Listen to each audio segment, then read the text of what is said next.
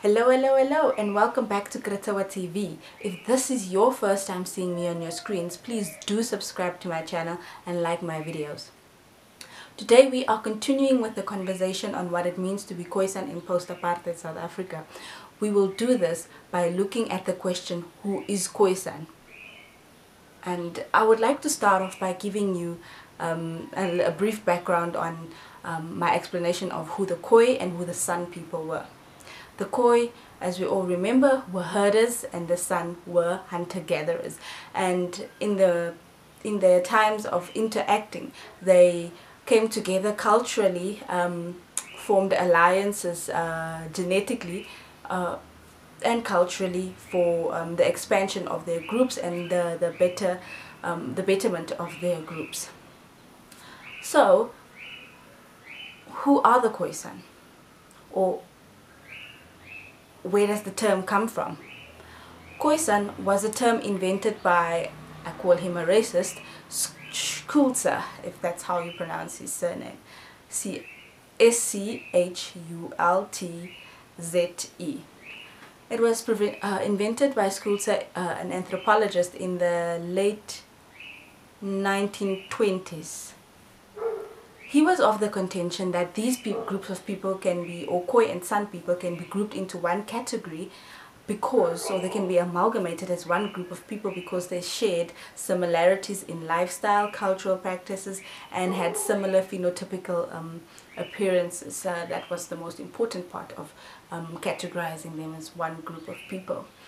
And this is a reflection of the race or the racial theories in the 1920s, or of the 1920s. This renaming, I believe, is what initially stripped Khoi and San people of their identity. Not to say that them coming together did not make them KhoiSan, or a new group of people that had new practices. What I mean by this is they were initially stripped of their identities or their names, because Khoi, or Kukun as it was known, meant man of man, and the Khoi were the ones to give the names to the San people. So in all of this, the San people never really named themselves. So there is a stripping away of identity by just renaming people.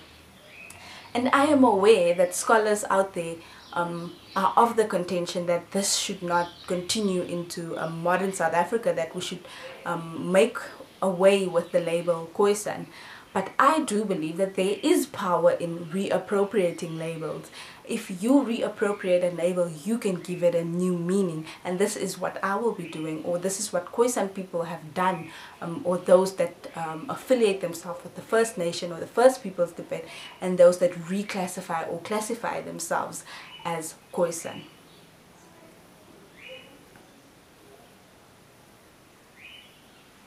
I believe that the term KhoiSan, or the notion of KhoiSan, is better because it blends Khoi and San people as one tribe. And this is not to say that this is a true reflection or a nuanced reflection of the history of the origins of the Khoi and San people, but it does blend them as one group of people. So now the question still stands, who can call themselves KhoiSan? I believe that people of color in South Africa can classify as KhoiSan because we all have our roots in the Khoi and in the San family line, or in the Khoi and San cultural history, or genealogy. Sorry for that mispronunciation there. I say so because I believe we must not forget the contact that the Khoi and the San people had with the settlers. These contacts may be from war, the enslavement of our people, or basically just these hunter trophies that they took our people as, the settlers took our people as. So let me reiterate or give a different scenario or explanation as to why I believe people of color in South Africa can claim KhoiSan identity. Let's not forget the rapes that took place with the landing of Van Riebeeck and company, because they were without women here, so they raped our mothers and sisters, and with that came a new line of, or new group of people. And the settlers, the rapists, felt so bad for their offspring, and they wanted their offspring to be a little better than the natives. So they gave them this new label and recategorized them. So with this, they created the term or the notion of colored. So the colored people were a little better than the natives, but not good enough to be white.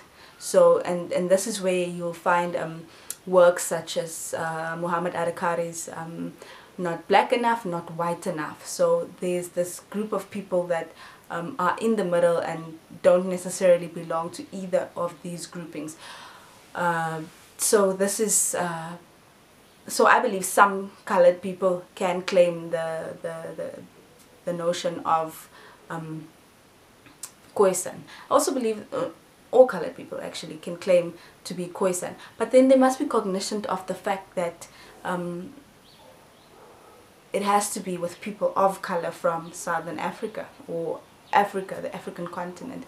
I also believe that black people can claim the label of KhoiSan because of what I have previously explained, them coming from the Khoi tribes or the Khoi nations.